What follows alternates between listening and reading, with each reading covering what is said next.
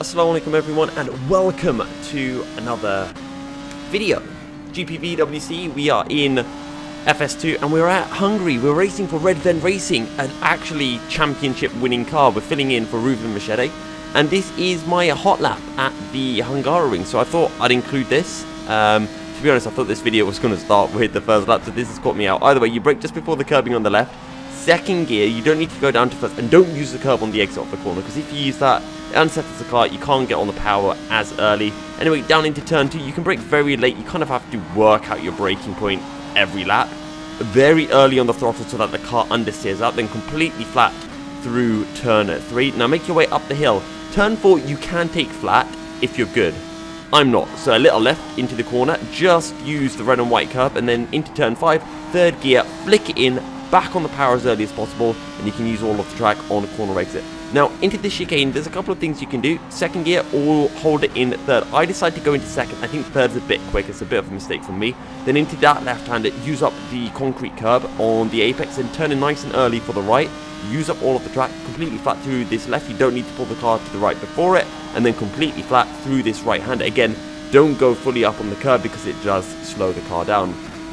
Late braking after the curbing starts. Second gear, use up a bit of the curb, use up all of the curb on the exit, put it back to the right and drop it down into second gear. You can turn relatively early and then hold it in as tight as possible before getting back on the power. Bit of a moment with the rear end, and then down into third gear for the final corner. Don't go into second on the power, maybe a bit too early. We could have held it tighter for a little bit longer. Open up the DRS, and that is a 1:30.5 at the Hungary. There's probably maybe another 10th in the lap, but that's probably my best ever lap at Hungary, including practice, so I can't really complain. Starting then from P11, as I mentioned, filling in for Rouven Meschede, who is the championship leader, so a bit of an honour actually to be in Red Ven Racing. So a massive thanks to Rouven for having me. Big thanks for Stephen as well for doing a lot of practice with me, helping me with setups and helping me just get quicker at the circuit overall. So I was a bit sad that I couldn't make it into the top 10 to do them proud, but we've got a long race ahead of us. We've got 2 long races ahead of us, that being said. So we just wait for everyone to line up and we wait for the red lights to appear. If I can get 2 top 10 finishes, I will be very happy with that. But the lights are up, clutch on, full revs, drop the clutch, and away we go. Michael Tumala gets a much better start than us on the inside, and we get a fairly bad getaway. So we're going to have to hold the car on the outside, and at this point I think, you know what, I'm going to try to go round the outside of everyone, so jump on the brakes maybe a little bit too early. I think I could have held onto the throttle for a bit longer, but either way we don't drop any positions and we get a decent run over the other Scuderia, whatever it's called, car, Tumala's teammate Koivunen, I believe that is behind me, or maybe it's Remco Dizu, I'm not sure. Either way, we give them space but not quite enough, and we make contact. Sorry, that was Sotoris Kogisaitis, I think is his name. I can't remember without seeing the name, but I don't know if I left enough room. I mean, obviously me driving at the time, I think I did. I looked at it on the replay as there's a moment in front of us, a couple of cars going off, but I had a look in the replay and I left room, but when Sotoris went up onto the curb, it kind of unsettled his car and it made him understeer into me, so I probably should have left more room. Maybe he should have gone a bit slower over the curb. It's racing, so I'm not too upset with that. It's probably my fault more than his, but I think it's still in the realms of first lap racing incident. Sadly, we're down into 22nd, which is very annoying. We're right on the back of Kenneth Singleton as we're drawing to the end of the opening laps. We've got Piotr Adamczyk in front of us, who is one of my rivals because he's very annoyingly got a win in GPVWC Academy Series before me, which rather annoyed me. It was in the reverse grid race and I didn't catch up to him quickly enough. But we're closing in up onto Kenneth, and you guys might have seen this clip from the intro into the video because it was my favourite move of the day. On the outside, nice and late onto the brakes, and then we just go the long way round on Kenneth. Very nice move, and I was practically fist pumping when I pulled that move off in the middle of the race. Anyway, coming towards the end of lap 2, we've caught up onto Ali Pollock, and DRS not yet enabled, so we're just doing this the old-fashioned way with slipstream. Up the inside, nice and easy does it, looking for P20, but when we come out of the slipstream, Ali still has it, so we're going to have to do this the hard way on the brakes. and then we just use up all of the track on exit and give Ali a squeeze. And that's it, that's job done. Now on lap 4, Stephen has a moment because there was a lag spike with someone. He ended up losing his entire front wing, and I try to have a go on the outside of Piotr into a turn 4. That doesn't work, so we've got to slot back in behind Adamczyk. I'm losing so much time here. I know that I'm at least half a second a lap quicker. And on lap 5, I'm getting close. I have a think about sending it up the inside. Thankfully, I'm able to get the car stopped and I don't run it into the back of the GPVWC Academy car. So that is very lucky. Scott Sovic up ahead. He's in the other Academy car. He runs wide.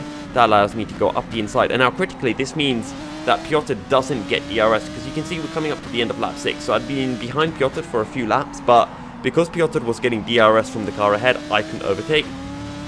I'll make a big mistake on the entry into the penultimate corner, but Piotr loses the rear end on the exit, so it kind of brings me back into play, and I have DRS. So let's take a look at the closing speed. Then once we open up the rear wing, you can kind of see my steering wheel vibrating a lot because of the lockups from, well, a couple of corners ago and the first lap incident. But around the outside, nice and late onto the brakes, and we're able to get just back in front of Piotr before the lap draws to before we get into the corner. Now, coming to the end of lap 10, what happens here? Oh, this big incident. Quite a few cars going off. We slow it down. We make sure we don't run into anyone, and with that, we're up into P14, and it's the top 15 positions that give you points here in GPVWC.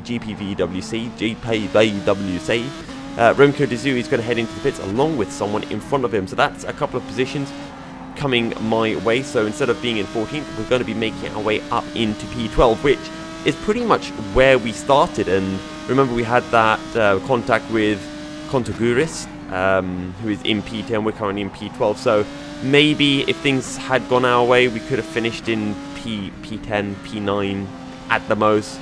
So we'll take P12 considering what happened. We got lucky not to get any front wing damage. So P12 then for Red Ven Racing. Sadly for Stephen, he had his lag issue with, or someone else had a lag issue and lagged into him. And he finished outside of the points in what was a very important race for him and Red Ven Racing. He's been very unlucky this season.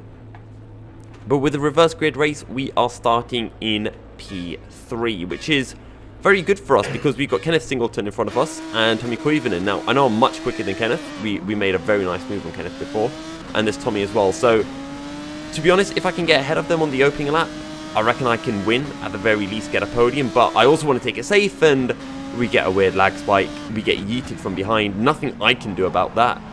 Sometimes that stuff just happens. Thankfully, though, I don't get any damage. There was a big incident. I took a look on the live stream, and a couple of cars did die from that. So, yeah, I don't know if it was a my end issue or someone else's issue, but there we go. Either way, we're still in P3, and we are close to Tommy and Kenneth. And at this point, I'm just thinking, where am I going to get them? Maybe at the end of lap 1, I can have a go into T1, but Tommy runs wide, and I'm just waiting for an opportunity to present itself. And Tommy goes wide, and I get a really good exit. So I decide, you know what, I'm going to go up the inside. I'm all the way alongside into the chicane. And Tommy runs wide, and then he hits my rear end. And we then collide with Tiziano. There's a big incident all around us. And I had a look at the replay. Not my fault at all. Koivunen went wide. He went up onto the curb, lost the rear end, and hit my back end. I don't know why he tried to hold it round the outside of me through the corner. It was just really, really silly from him. And I think it's just the first lap, you want to win. You don't want to relinquish the position, especially after you make a stupid mistake, which is what he did in turn 5. So, yeah, it's racing, it happens. I was very upset at the time, though. I kind of got over it a little bit now. But we're battling with Luke Mitchell, and we actually hold it round the outside of Luke through the penultimate corner, which I was chuffed to bits with, considering Luke is practically the championship leader, or second in the championship behind Rouven Meschede, the driver I'm replacing. So I really wanted to keep Luke behind me. I wanted to do my absolute utmost for Red Ven Racing. I cover the inside then into turn 1. Luke gets a much better run, so again, I go defensive. Luke moves to the outside. You've got the other Alfa Sierra racing car of Riboli behind me, and this time Luke's going to go around my outside, and yeah, just I wasn't late enough on the brakes, and Luke takes full advantage of it. And now we've got Riboli right behind us, but we get a nice turn from Luke, so we're able to cover the position. Then into turn 1 the next lap, I completely missed my braking zone, and thus allowing Riboli to get a great exit on me. But I can have a go down the inside into turn 2, and unlike with Luke, I go onto the brakes much later. I learned my lesson, and we're still but side by side as we go into turn 3. Make sure to leave more room than I did on lap 1 in race 1, and now we're side by side heading up the hill, and I was thinking, oh crap, this is going to end badly. I hold it side by side, or I tried to, unsuccessfully, so I made sure, you know, nice and early lift so that there was no issue. And now you'll see that I turn off my DRS here. That's because I want to let Denis Eshenko through. Denis was the quickest guy in race 1. He won the race, and he's not in the championship battle right now. So I was speaking with Stephen at the time, and we decided I'll let Denis through so he can try to catch up to Luke and catch up to the other guys to take points away from them in the championship. And then 1 lap later, that's my teammate Stephen Lexo, so lift off, let him through because he is a lot quicker than me.